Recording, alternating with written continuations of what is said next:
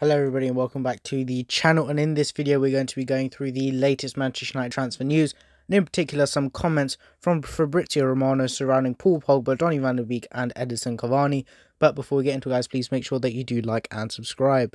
To start with Donny van de Beek, Fabrizio Romano has said that Donny van de Beek's current plan at the moment is to leave Manchester United in January. In the summer, as you guys may know, he was willing to go to Everton. Everton were really close to signing him on loan, and then Manchester United blocked that. Why did they block it and not give him a chance? Well, I don't know. You're going to have to ask Ole Gunnar Solskjaer about that one. But it looks like he's going to be leaving in January on loan or potentially even permanently. Juventus are one of the admirers at the moment. Everton also. So we'll have to see how that goes. But you can't blame him, really. I mean, he's had zero opportunity. And when he has played, he's looked decent. Don't get me wrong. He's not been Ronaldinho on the pitch, but he's been quite good. And I think it's just quite unfair the way he's been treated. Especially the fact that it's not like he's being benched for Pogba and Bruno. He's being benched for Fred and McTominay. I mean, a lot of us would like to see Donny van de Beek and Nemanja Matic in midfield.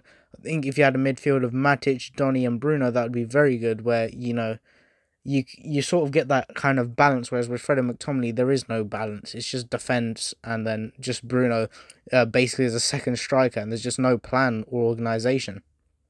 But guys, moving on from Donny van de Beek, we've also got the situation with Edinson Cavani. There's been rumours of Edinson Cavani going to La Liga in recent weeks, but it looks like at the moment Edinson Cavani is happy to stay. He's really happy at the moment. A lot of people thought Ronaldo coming in, Cavani might even get his contract terminated, but that's not the case. Cavani actually started the last game and he's been coming up off the bench. So it doesn't look like Cavani's going to be frozen out because of Cristiano Ronaldo at this moment in time. However, Romano has said that if the situation does change, a move to Madrid may be on the cards. Now, in addition to this, we've also got the situation with Paul Pogba. Now, it's been widely rumoured that they've basically been given a deadline of 3 to 4 weeks by Manchester United to sign this contract. And actually, the latest deadline would be Christmas time. But it seems like on Paul Pogba's end, there is no rush. Because when you think about it, he can go wherever he wants in the summer, so why would he stay?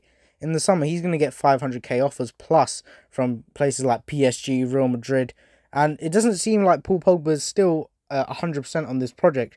I think with Varane, Sancho, Ronaldo coming in, I think he was, he was really happy with that, but he's not sold at the moment with the current manager and the same regime that is just, there's no structure in the club. Even though we have signed Ronaldo, Varane, Sancho, the managerial situation, the situation with the board and everything like that, it's not changed and it still is a bit chaotic. And this would be Paul Pogba's last big contract in football. So you do have to look at it that way as well and say, well, if I'm Paul Pogba, am I going to sign away another, say, 3-4 years of my years here in my prime? And then, like, he's already given us 5 years and he's won, like, the Europa League and the League Cup and the Community Shield. That's it. Like, what is going on? This is a player. He is one of the best midfielders in the world. People say on his day, but I think we've actually seen a lot of the time he can be consistent. And I remember there was one season where he was our top scorer and top assister. So Pogba does get disrespected too much. But at the moment, if Paul Pogba looks at that team and says, where is my place? He was benched for Fred and McTominay. When Rashford is back, Paul Pogba will no longer be on the left wing. And we have Sancho and Greenwood fighting out for the right wing. And also Martial for the left wing. So where does Pogba fit in? Because Ollie's not playing him in the midfield anymore. So, you have to look at that as well and say, well, on Ollie's part, he's not exactly convincing him as well. But we'll have to see how this goes. Make sure that you guys do like and subscribe. And thank you guys for watching this video.